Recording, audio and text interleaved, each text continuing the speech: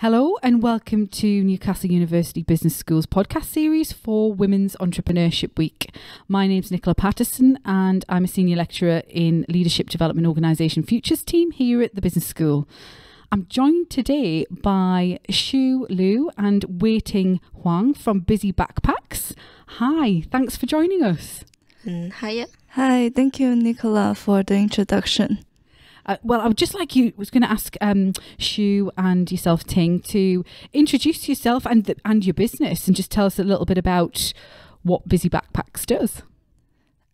So my name is Weiting Huang, and I grew up in Shenzhen, and then me and Shiyu was classmates at the Newcastle Business School.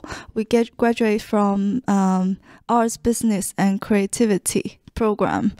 And then so we decided to start a business called Busy Backpack, which is an student information platform to help international students to get info with cool activities.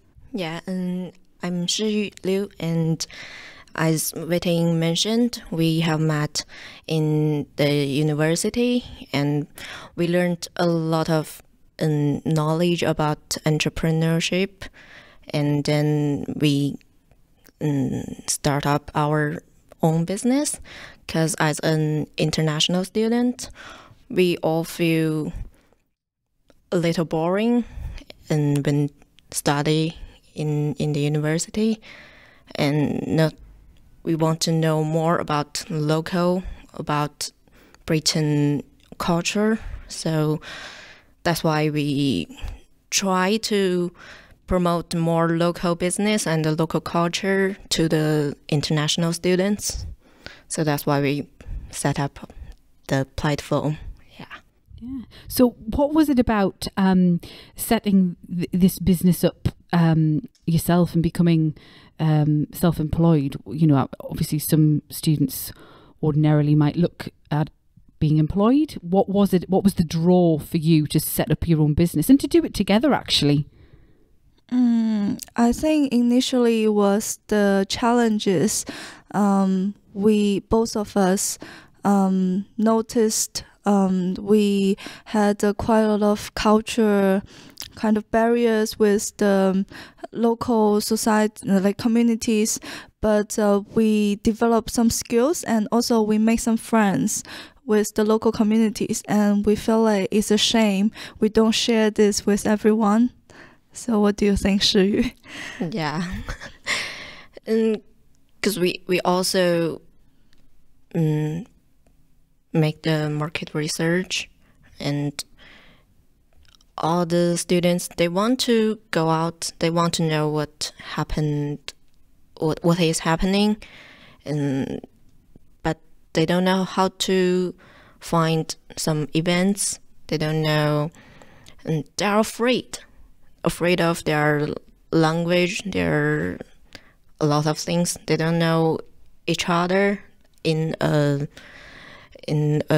new area. So we just want to try to make all the international students to be more brave to go out. And how does Busy Backpacks achieve that? How do you help and give people, international students in particular, the confidence to do that? Yeah, at the beginning we also host some events for the students, and we invite some local artists, singer or any other creative people to make speech or make performance, and the students, they would like to join in. Yeah, and now we want to provide more information because our power to host the events is very limited and only in Newcastle. So we want to scale up. Yeah. So look into having a similar model elsewhere in the UK, or? Yeah. Fantastic. The podcast series for Women's Entrepreneurship Week is themed around inspiration and celebrating. I would really like to hear about, you know, what or who inspires you in your business. Well, first of all, of course, the program, because our the teachers, professors in the class, they always encourage us to, you know, to do the thing we really think we need to do, and without their encouragement, we cannot do the first step. And then also the universities, because as international students, we need a visa. It's a practical thing, but it's a lot of challenges to overcome to really get a visa first. And surprisingly, our professor said we were the first team as international student have got the visa to start business. Oh, fantastic. Yeah, after the program. So we were very honored and very happy we got the opportunities. And also I think is my parents, and they also encouraged me to do that. And even there's a lot of unknown. And then I think also the Newcastle Entrepreneur Society, the community, everyone built together, and we always inspire each other to do amazing things. Yeah, for me is that's it. Yeah. Yeah, and I agree that we learn a lot about how to change an idea to the business. And at the beginning of our master year, I think I don't have any thought about start up a business, but after a year study, I think I know how to make it. And we also have on the internet, there are a lot of information about how to study in the UK, how to live here, but it's very little about the culture. But I think the culture is the most important thing that we don't have. Yeah, the cultural barrier is the most important things, I think. I mean, given what you've said in terms of you were the first group that graduated from the degree program to then go on and set up a business, I think we can safely say I'm sure you've got some pearls of wisdom that you could share with perhaps other listeners who are currently studying in perhaps the same program or a different program. What advice would you give those other students who were maybe thinking about setting up their own business? To clarify, is the first group international students, not everyone.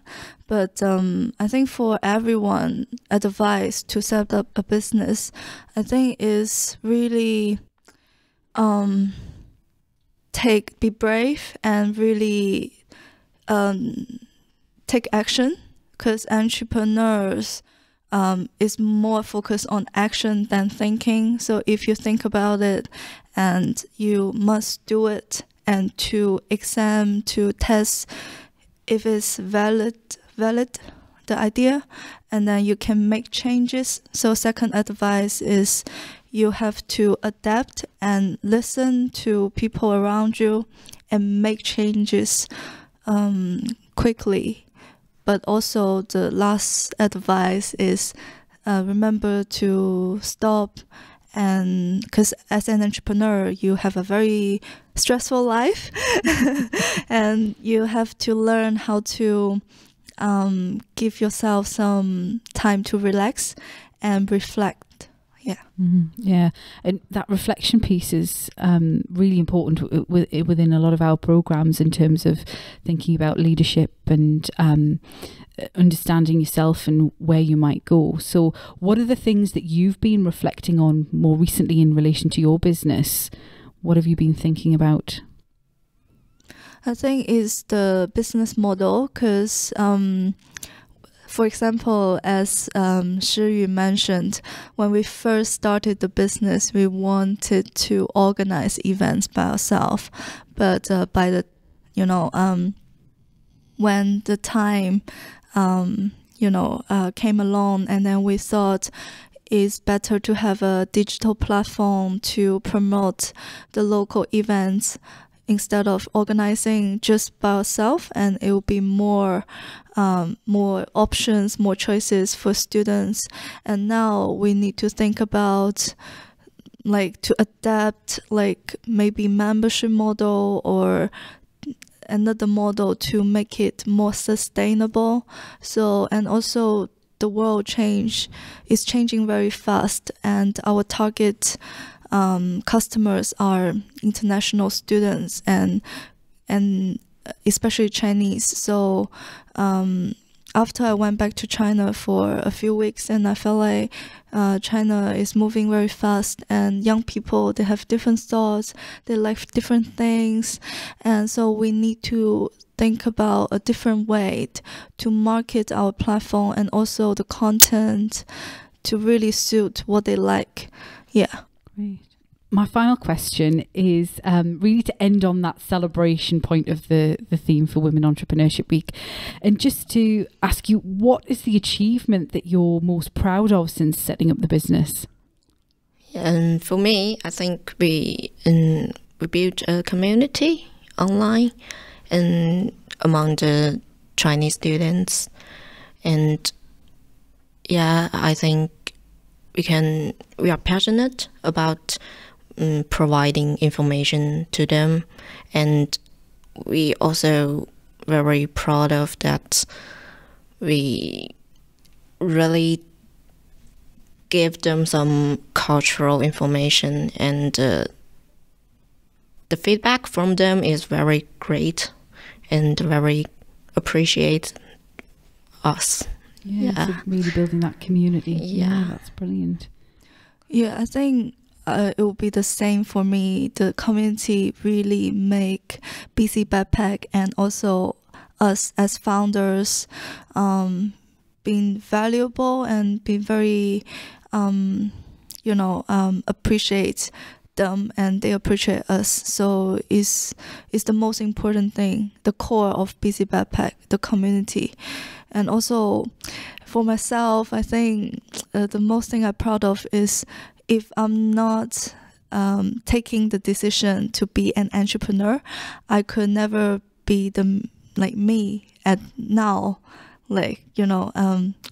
I cannot be me today. So it's really it's a very, very inspiring journey as an entrepreneur. So I hope everyone, one day can take the encouragement to do this.